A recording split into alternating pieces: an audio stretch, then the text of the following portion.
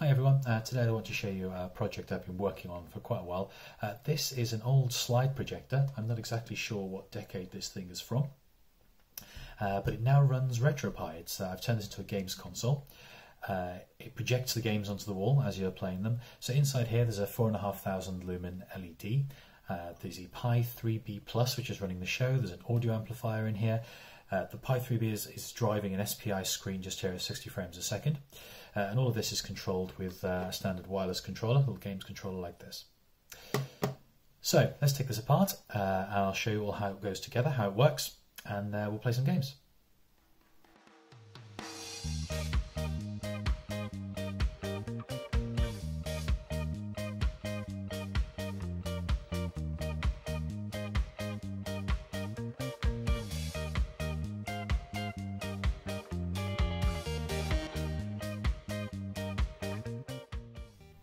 First, let's have a quick overview of how this is all put together. So the main components we've got here are the LCD, the LED assembly. This is the main board, which contains most of the electronics. And this stage here just acts to distribute the power between those sections. So you have a DC input jack at the back here. It's powered by a laptop charger, which outputs 19 volts at about 3.4 amps. Goes through the main switch here. And then the power goes into these two Molex connectors. And these connectors distribute the power either up to the LED module or down to the main board.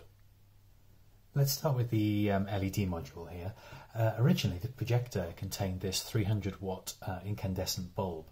It was pretty bright, but unfortunately it was definitely the wrong colour temperature, and it also got very, very hot. It needed a very noisy AC fan below it to keep everything cool. So I had to remove this and the fan that it came with in order to fit the rest of the electronics into the enclosure.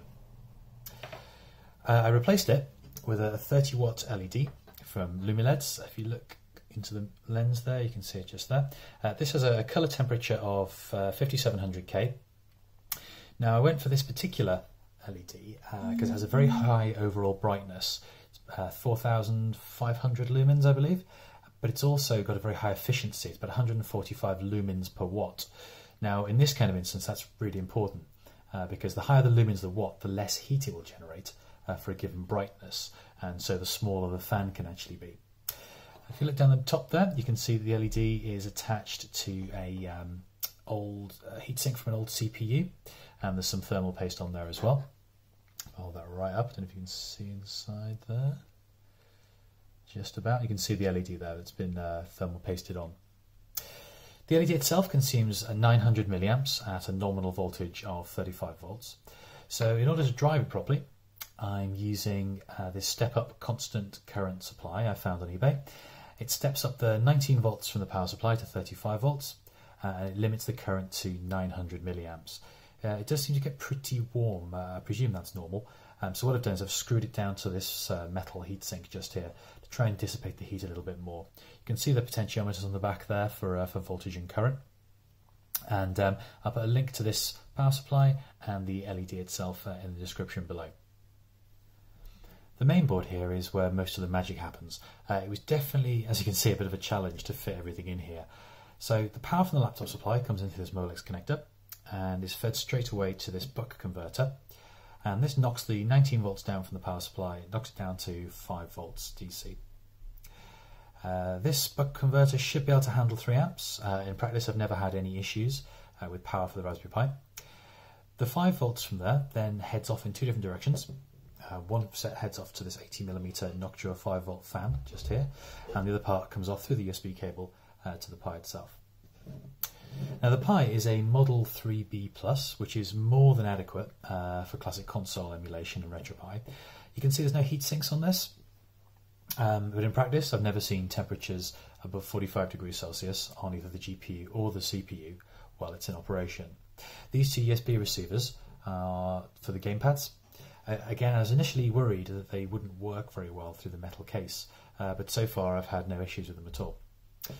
Audio comes out through the 3.5mm jack and goes straight into this ground loop isolator just here.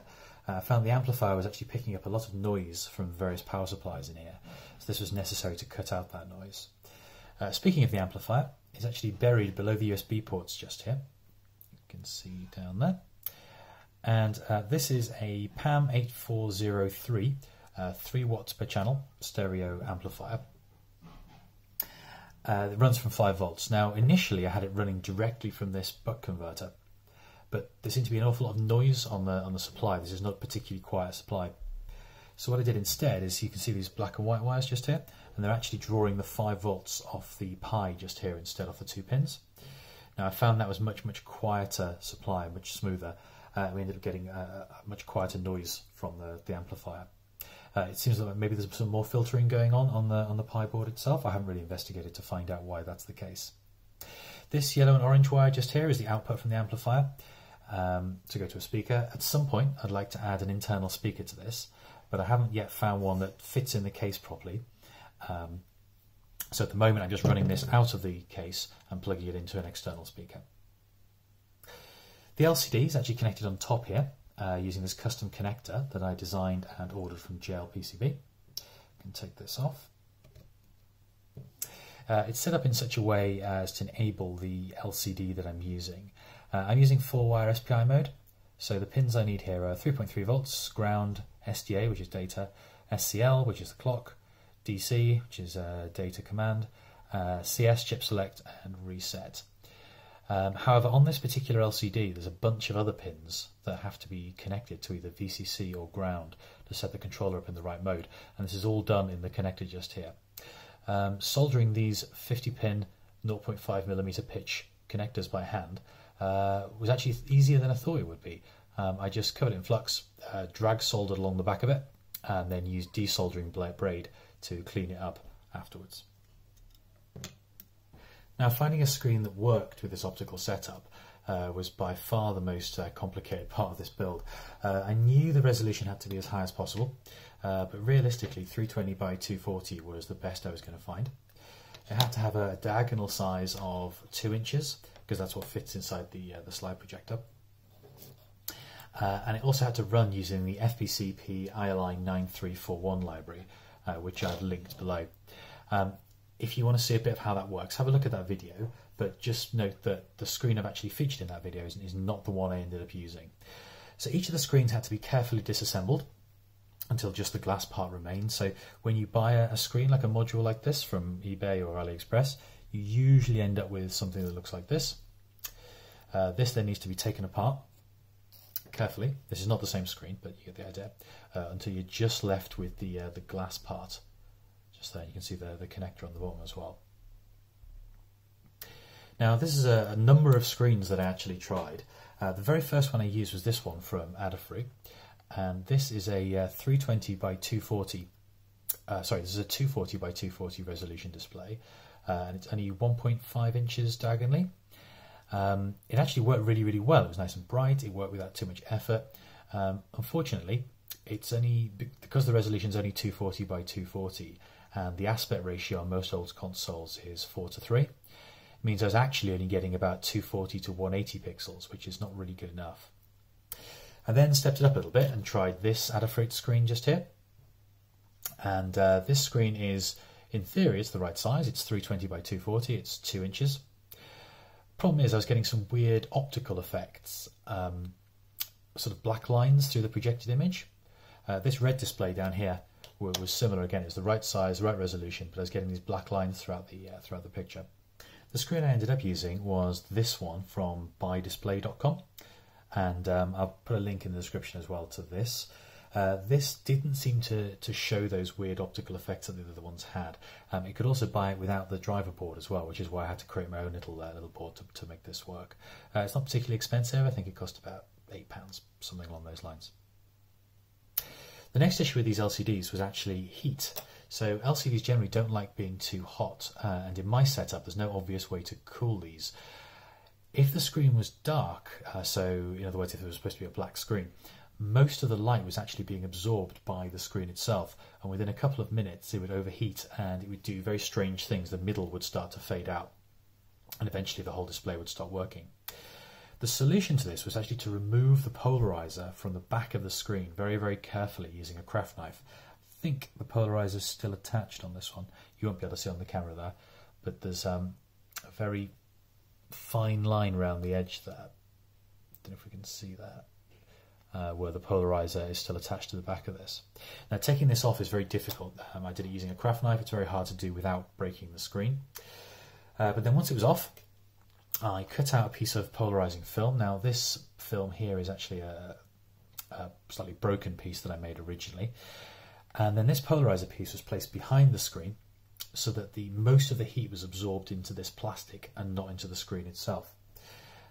So this is a slightly broken one that I made earlier, but the one that's currently in there is actually sat just there. So you can see I've sort of sandwiched it between this metal frame and the metal of the projector behind there. And this polarizer acts to polarize the light before it reaches the screen. So most of the heat gets absorbed inside this polarizer. It's important to note that most screens that I got seem to be polarized horizontally, as in straight up and straight across. However, this screen I actually ended up using ended up being polarized at 45 degrees, which is why I had to change this polarizer out. I had to cut another piece of polarizer at 45 degrees to make sure that I could actually use this screen. So once I decided what screen to use, I made this little piece out of foam board. You can see the screen in it just there. Here it is at the back, and you can see the connector. It goes through a sort of extension socket here with two 50-pin connectors on it. And basically the light comes out through here from inside, so where the LED normally is. It goes through the polarizer just here, and then this actually sits around here, pretty close to the polarizer, and then the light comes out through the screen and projects onto the wall. This actually slides into the original slide holder. So get this the right way around, and it slides in like this. Try and get that in the middle, and then this whole slide holder actually slides on to the front of the projector like that. And then finally, just to finish it off, we can screw our lens back in, and hopefully it all works. So now you've seen how that's put together, let's plug it all in, set it up, and let's play some games.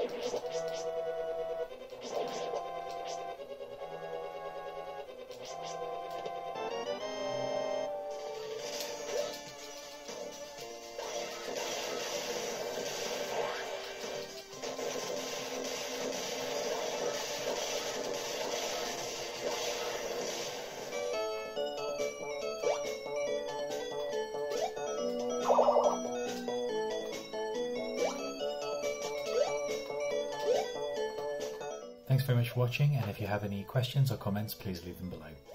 See you next time.